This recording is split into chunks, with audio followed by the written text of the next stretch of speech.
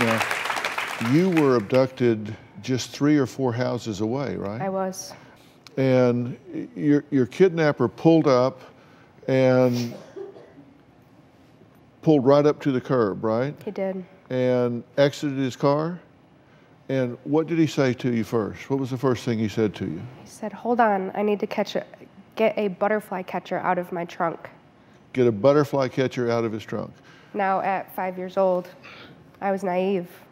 Who would think that, you know, a butterfly catcher would do any damage? Right. And so did he go to his trunk? He did. And what did he do? He looked like he was rummaging through something. I knew there wasn't an actual butterfly catcher. Right.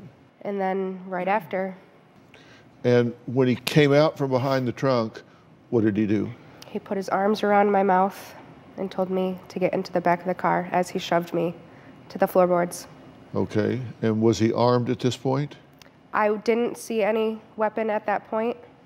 It was later on that I saw a weapon. Okay, you did see a weapon later, but not here. Not right there, no. Now, the size differential between him and you at this point was, he was 2-3 times bigger than you, because at 5 years old, and I've seen the pictures of you, you weren't big as a minute, right? So you're tiny, and so he scoops you up, and you're completely overpowered, right? Exactly. What went through your mind at that point? Do you remember that moment?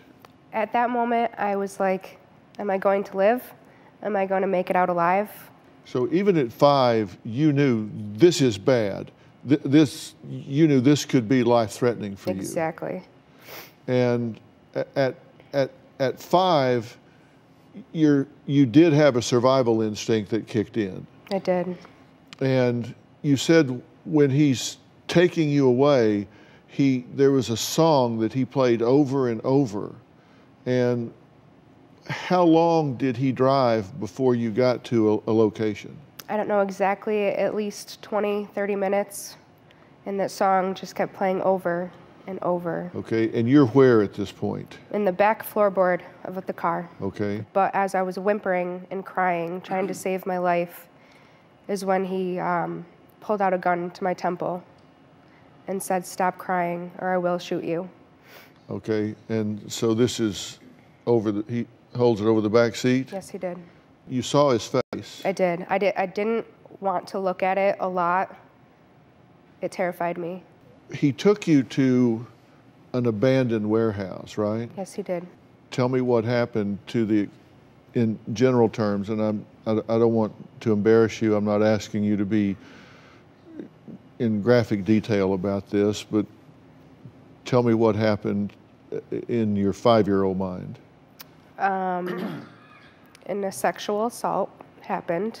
At that point, I didn't really know what was happening. I was 5. I didn't really know what it was happening, why he was doing it. But I do know he took my shirt off and performed very inappropriate things to a 5-year-old at that point. He stared at me with an evil grin as he was doing stuff. And then he did force you out of the car at that point because he wasn't taking you with him. No. So he forced you out of the car, and we'll talk more about what happened then. After nearly a year of searching for Brittany's abductor, there was a huge break in her case. Not only did it lead to an arrest, it also led to a confession of multiple child kidnapping and sexual assaults. We'll hear about those after the break. Plus, what did Brittany's attacker do after he left her to die? And we're going to talk about how he left her, in what condition he left her.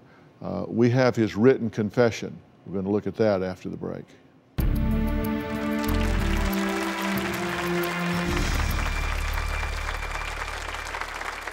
Police are combing the county in their search for a child molester. Kevin Schaus was on the run for an entire year. I couldn't leave my house. I couldn't go to school. I was terrified that he could attack me again.